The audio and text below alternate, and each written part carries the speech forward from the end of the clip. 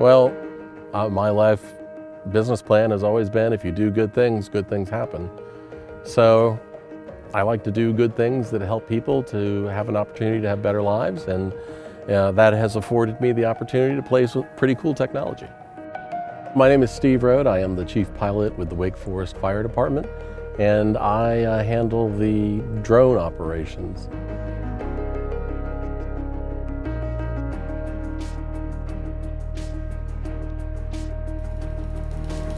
My name's Ron Early. I'm the Fire Chief, Wake Forest Fire Department here in North Carolina.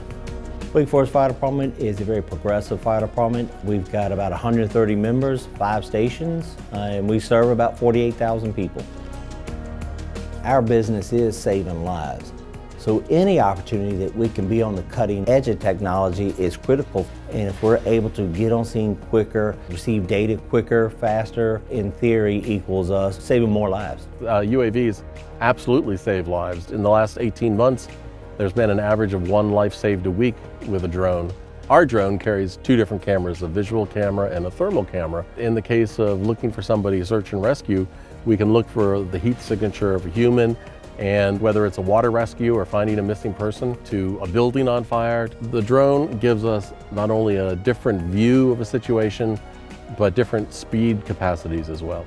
UAV provides us instant information from a different perspective. It is almost looking at a 3D model versus a 2D model. We use this in order to provide that data that we need to see ahead of our vehicles actually showing up on scene. It's one thing for me to be able to see the picture. It's another thing to have other people who are making decisions or who can provide input to see the picture. And the ability to live stream is really a key factor for us. So we go out from the controller into a Webcaster X2 box, and out of that into a hotspot, which then goes out on a private YouTube channel that we can distribute the URL to. You know, with some clicks and sending the URL, any of the command staff can pull it up on their smartphone or tablet or computer. By having that real-time view, you can see exactly what's happening, and you don't have to rely on secondhand information. Not only does it let you know what's going on with the incident, where it's going, it also lets you monitor your crews somewhat to see where they're at and make sure that you're sending them in the right direction. And a live feed from a drone that can show up onto a scene quicker may truly have an impact on, do we need to continue sending all these trucks? Do we need to add more units to the scene?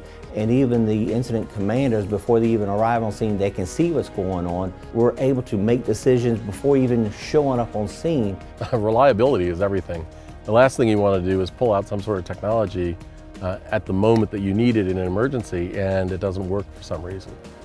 The Webcaster has been completely reliable that it always will put out a signal.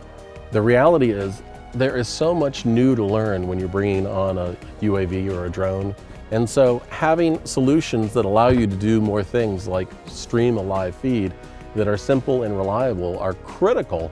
The UAV, as far as the future, there's a lot of unknowns right now. But at the very least, we can see the future of, again, having that different perspective with its speed, its 3-dimensional perspective. I think will have a major impact on our future. UAV systems is going to be important, and it's on its way into the fire service.